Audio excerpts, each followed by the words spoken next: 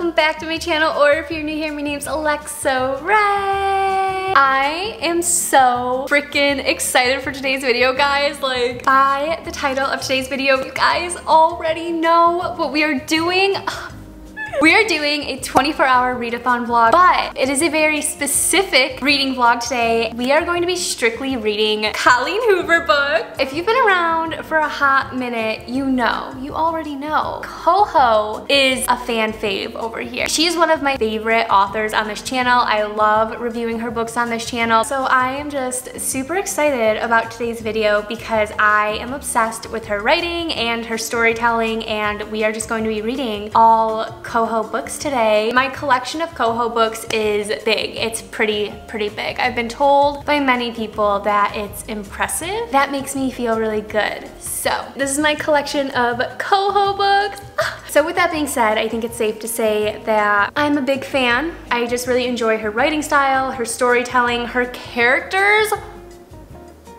Perfect. I love all her characters. Every time I pick up one of her books, I cannot put it down. I have to read the whole thing in one sitting. We're focusing on 3 specific books that I have not read yet, and they're actually pretty new to my collection. I've recently picked them up. The first one is Confess. I've seen this a lot all over Book Talk lately, and a lot of people have recommended me this. You guys say this is such a good one and it's underrated, so I'm excited to finally be reading it. The next one I have is Regretting You. This is another from you guys that you say is really good but also underrated. I do hear mixed things about this one, so I'm nervous, but I'm not, because I've never read a COHO book that I haven't liked. I know this is one of her green reads, so it's more of like a teen read and it's safe to read. So if you're like a teenager and stuff and you really want to get into COHO, I hear this is a really great starter up. And then the third book I have that we may get to in this reading vlog is Layla. This one looks kind of spooky to me. I don't know what's going on here, but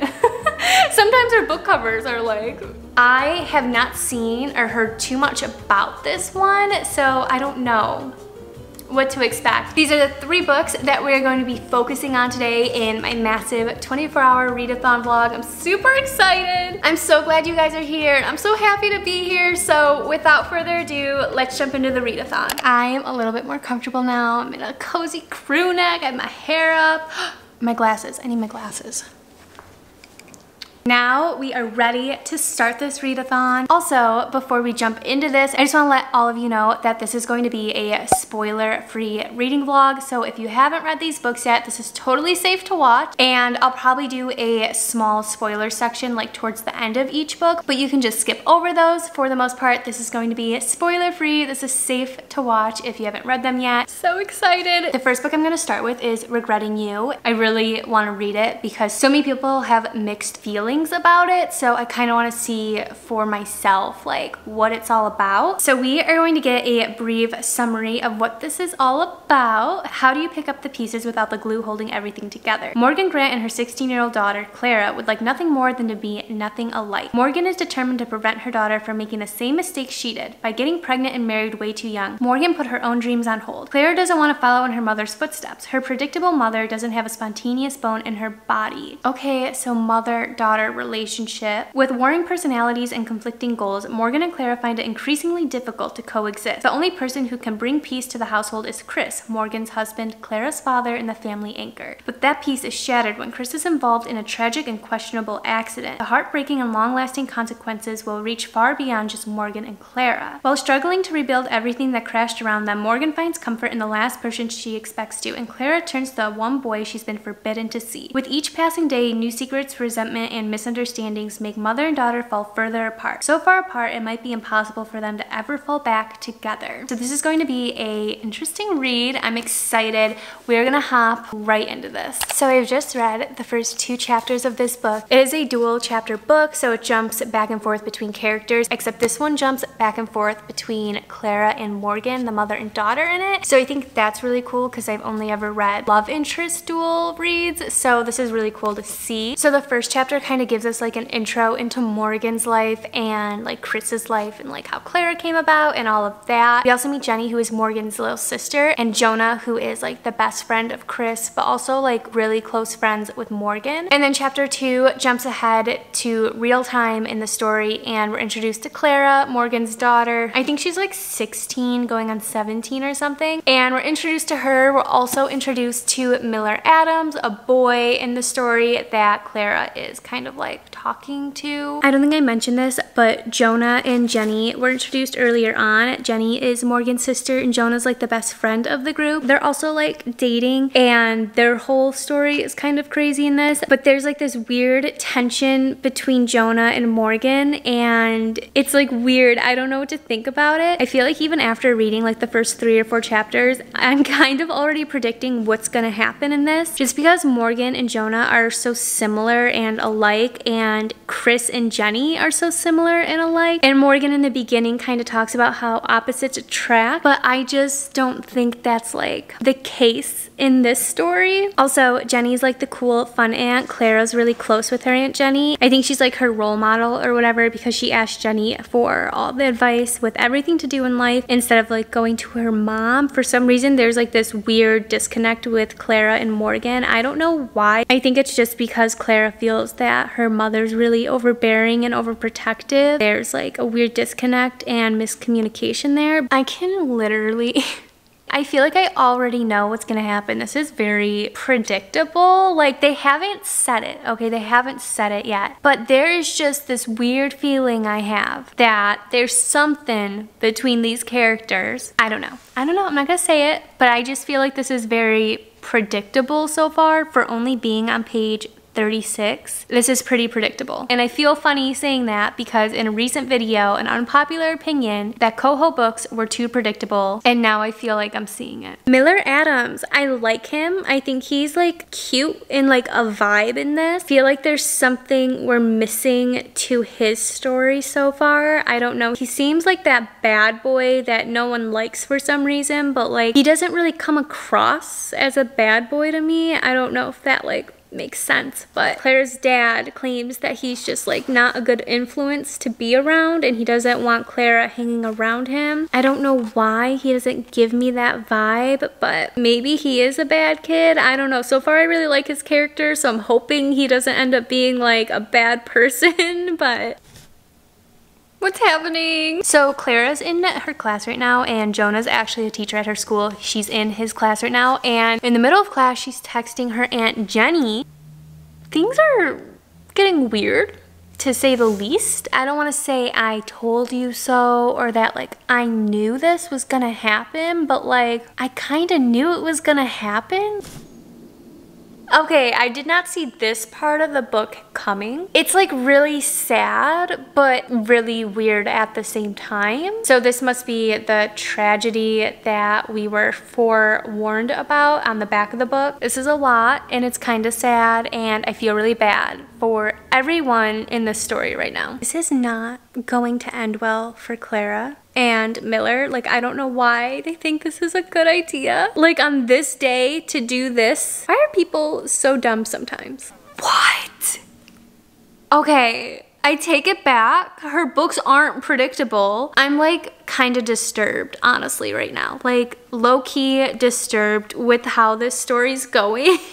Literally contemplating everything I was thinking before. I don't know what's happening. I don't know what's gonna happen. I wish I had moves like this when I was like 16. When I was 16, I was super quiet and awkward, and I didn't like want to talk to anybody because I was so shy and awkward. And Clara's out here just like rolling with it. Like, she knows exactly what she's doing, even though she doesn't. I wish I had her confidence. Okay, so we're kind of getting a little bit into the mother-daughter conflict, and I hate it. Since I'm reading both perspectives, I know what's going on in both their lives, but they obviously don't know what's going on in each other's lives. Seeing them argue about these things that I know about, but like they don't know about, it's kind of annoying as the reader. I'm reading this and I'm like, oh my gosh, stop fighting. Like, you don't even get it. You don't even understand. I understand, but you don't understand. man. How does she write some of the best characters? I guess I'm just gonna take the next few seconds to talk about how much I really adore Miller. I just feel like he's so cute and sweet, and at the same time I think he's very misunderstood by people. Wow, I'm just like, I adore him so much. Okay, wow, I am really on the Miller train right now. There's like proof, like all of their questions could be answered right now, and they're not gonna like take advantage of that. I've literally been waiting for this to happen the entire book, and it's finally happening, and I'm so excited because like I've literally been waiting for this to happen. Okay, I'm on page 186. If you're reading along with me, you know what's going on right now. I actually am really loving this part in the book because I feel like they're just kind of having this moment. They're getting this sense of closure, almost like therapy in a weird way. I really just want to share this quote in the book because I feel like it's so relatable and so true in life. It disappoints me a little. Sometimes I feel like being an adult is so much easier than being a teenager because you should have it all figured out as an adult. You're more emotionally mature so you can handle crisis better. But seeing Jonah right now as he tries to pretend he's not distracted and watching my mother try to navigate her life is all the proof I need that grown-ups might not have their shit figured out any more than me do. They just wear more convincing masks. I just thought that was really enlightening. The sun will come out tomorrow. Okay, yeah, I totally saw this coming. I can't even pretend like I didn't. I knew this part was definitely coming because like, I can't imagine having that much emotion and feelings built up in me for over 17 years. I feel like this book really just shows you that you have to tell people how you feel when you feel that way, because if you don't, it might be too late and you might lose your chance. Just tell people how you feel about them. Problem solved.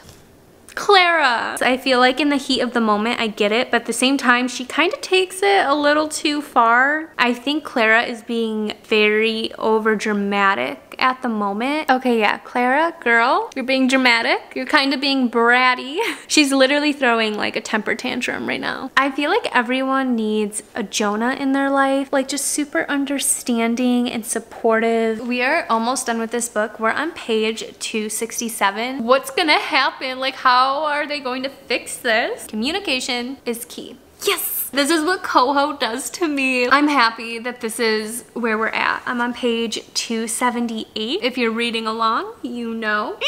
Been waiting for this scene the entire book, more so than the last time I said I was waiting for it. I've been hardcore waiting for this. It can only go up from here. We've hit rock bottom. It can only go up. It's happening. The truth is coming out. It's happening. It's about time. It is about freaking time. This is the part that I've been waiting for. Forget all the other parts I said I was waiting for. This is the part I've been waiting for. Finally, communication. Communication, guys.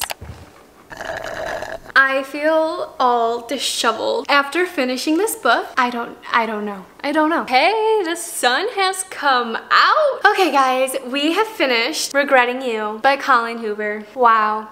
Okay, just wow. This was a really different read for me for a COHO book. Usually her books are pretty different, but at the same time I still got that crazy storyline plot twist. I enjoyed it a lot. I thought it was really cool, and I also really liked the mother-daughter perspectives. I thought that was so different and neat to get the perspectives of both of them and see the different relationships forming in both their lives. It was good. I enjoyed the story. I enjoyed the characters per usual. The characters are so freaking good in her stories. I don't even know how she does it, okay? I don't even know how she comes up with these perfect characters. In the ending, I was just like literally sobbing, I guess you could say. I literally shed a few tears and I was like, wow, this is it. This is COHO for me. I'm crying at the end of the book. So without giving the main idea away, Morgan and Clara basically navigate their lives as mother and daughter. They clash a lot. I think communication is a very big, important key factor in that. They weren't communicating, and it's really important to communicate. Communication is key in any type of relationship. That's like the main lesson I feel like I got out of this. As for a book rating, I would give this a 4 out of 5-star book rating. I can't give it a 5-star rating just because there's certain things in it that I wish were just a tad different. Not too much. I wouldn't change too much. It's just like a few little things that I'm like, are you kidding me? I love COHO books, guys, and this was nothing short of amazing. If you haven't read this book yet, definitely skip ahead. I'm going to talk about a few little spoilers that happened in this book. If you have read the book, stick around so we can talk about these spoilers, because I know that we're probably thinking the exact same thing right now. Skip ahead to the next timestamp if you haven't read this book. If you have read this book, stick around. Okay, spoiler section of this book. Guys, what? So many mixed emotions. I literally cried at the end. First of all, let's talk about the fact that Chris and Jenny cheated on the most important people in their life. That was twisted. I saw it coming in a weird way, but the whole car accident thing, I didn't see coming. Like, I didn't know COHO was just gonna kill them off. What? I really liked the development of Morgan and Jonah's relationship, and I liked the development of Clara and Miller's relationship. I thought they were just really cute and sweet. Jonah was adorable. I mean, the fact that Elijah isn't his son, I wish they would have like clarified more on that, done a test to just make sure it's true, because you never know. You really don't. I also loved how cute and sweet Miller was. I loved Gramps. He was so freaking funny. Gramps was my favorite character. The letters, I think, was a huge thing that kind of knocked this from a 5-star down to a 4-star for me. I really just wanted them to read the letter. Why couldn't they give us that closure? As readers, I feel like we needed that closure. I really wanted to know what those letters said. Part of me was like, what if it was something twisted? What if it was something more? Like, I know they cheated, but what if they didn't? I don't know. But you know what? If they would have read the letters, we would have known. The one thing I really loved in this book, and the best part of it for me, was probably the end of it when Miller made that cute little docu/video for him and Clara. I just thought that was so cute. Like, I started sobbing. I was like, what is this? But overall, I really enjoyed this book. I thought it was amazing. I would recommend this, especially to people who don't like spicy types of romances. 4 out of 5 stars for me, and our first COHO book of the reading vlog. Oh gosh, what is going on with my hair today? Well, this is not working, so the hair is coming down. So guys, hi. We are going to jump right into the next COHO book, and that is Confess. I'm so excited. I know it's kind of about like an artist.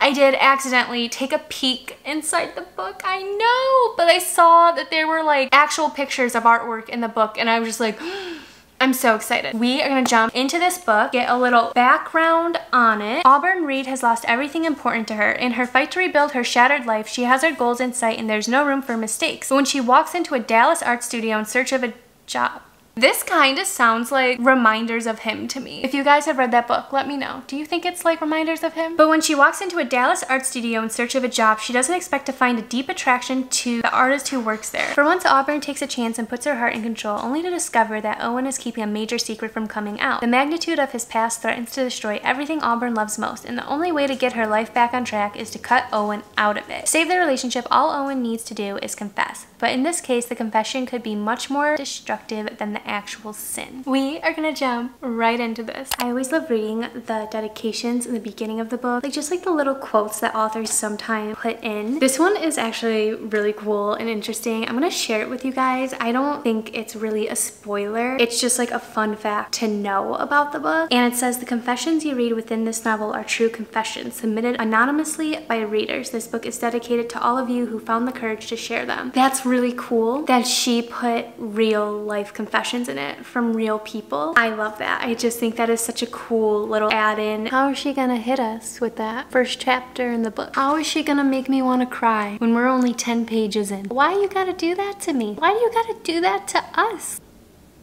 I don't know. It was just a really heavy introduction. It's kind of like this for all books, but what I really love about Colleen Hoover books is her titles are always in the book. So this book is called Confess. Confess is the name of like this showroom. It's like an artist studio where people go and view art and buy art. I just always get excited when I find the title in her books. I'm always looking for it. It's the name of an art studio where people drop off confessions. So this is hitting me hard. Going from regretting you to this. I'm only on page 14 and it's like already.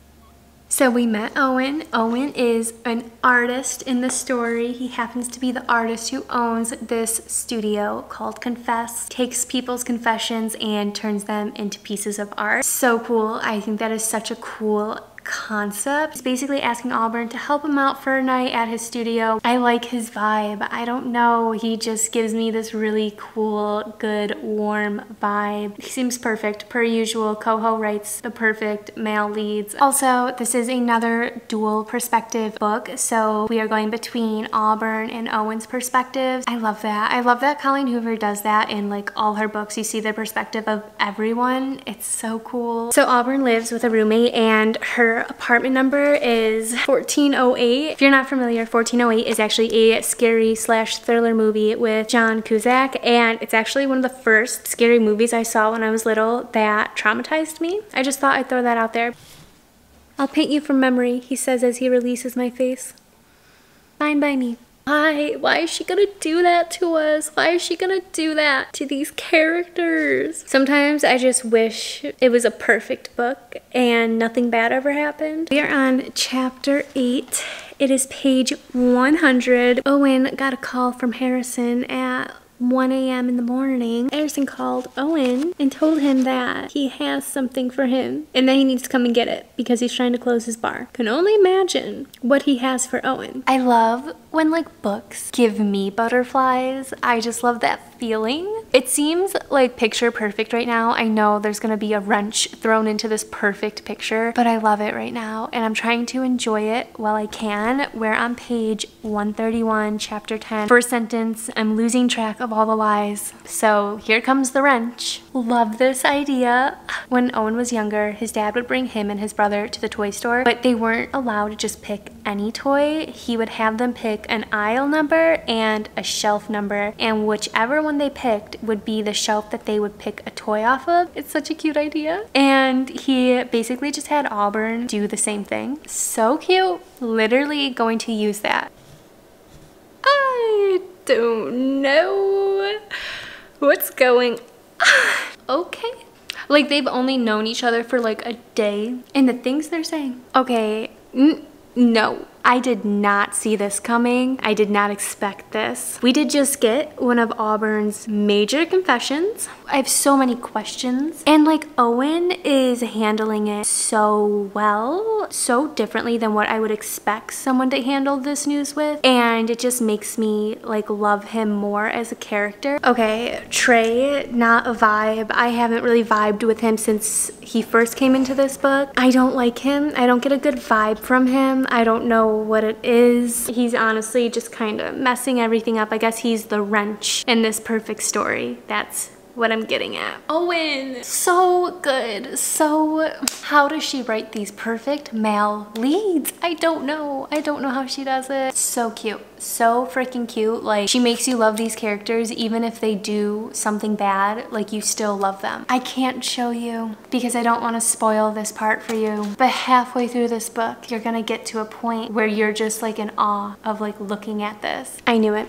I knew it. I just knew it. I feel like this kind of hits home in a weird way. Like I definitely kind of relate to this scene in the book and it makes me really sad thinking about it. I knew it wasn't him. Like I knew he wasn't capable of this and it makes my heart so happy but so sad at the same time. Again, it's like one of those moments where you're the reader and you're seeing everyone's perspective and you know the full story and you just want them to communicate and tell each other the truth. Everything would be so much easier if people just communicated. Why? I get it. I get it, Auburn. I know why you're doing it. So many red flags. So many red flags and bad signs. I just feel like there's other ways. It's one of those moments again that I relate to and I hate it because it's so sad. Like we are on chapter 17, page 221. We are almost done with this book and we still have a little bit to go, but I already feel like this is one of my favorite Coho books.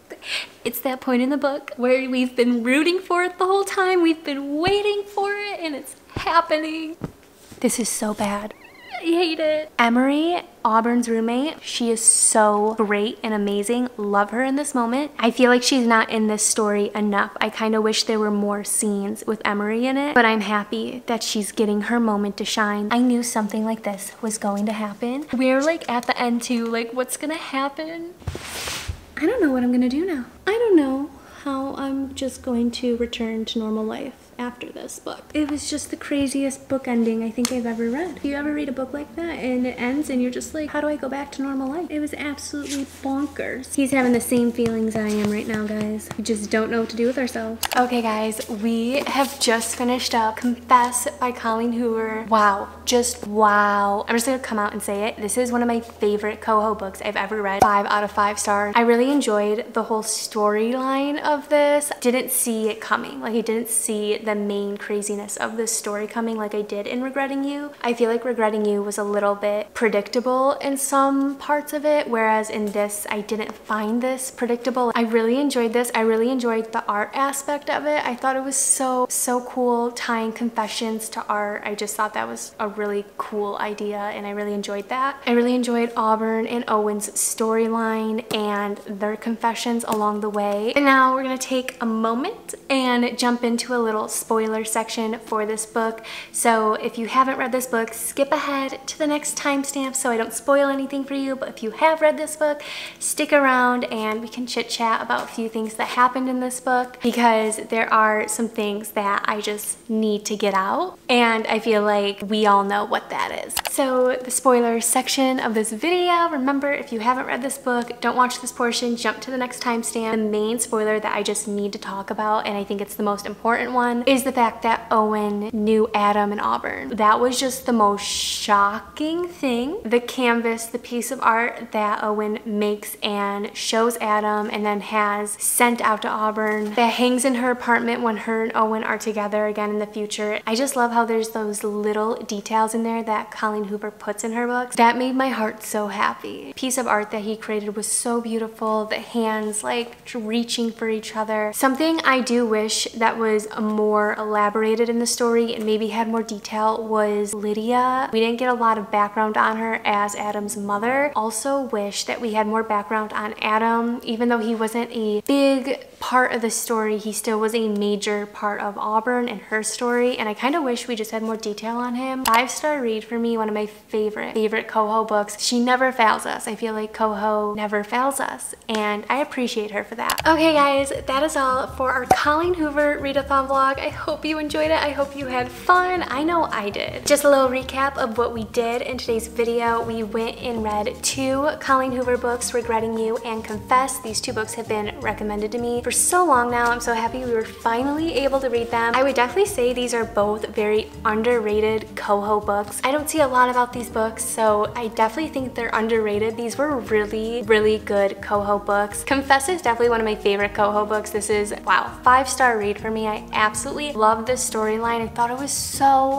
cool. It's one of my favorite storylines. That's all I could really say. Regretting You was super fun to read because it was a different type of story for me, especially coming from Colleen Hoover. It was a lot different than her normal stories, and I just really liked the mother-daughter relationship in it. Thought it was really cool. It was really neat. It was different. Colleen Hoover comes up with the craziest storylines and the plot twist. I think that's why I enjoy her books so much. 2 really great underrated COHO books. I definitely recommend these. These are such good reads. Thank you so much to you guys because you guys recommended me these books. You guys are the reason why I actually got into Colleen Hoover books in the first place. She's now one of my favorite authors. So with that being said, don't forget to comment down below any book recs you have for me. I'm here for everything. I love it. And of course, don't forget to give this video a big thumbs up because it really helps me out. It lets me know that you like these types of videos. And of course, don't forget to subscribe down below. If you'd like to see more of me, I post weekly, guys. I post weekly. It's basically free entertainment every single week. You might as well subscribe. Thank you so much for being here and for all your support. I hope you guys have a wonderful rest of your day, and I'll see you in my next video.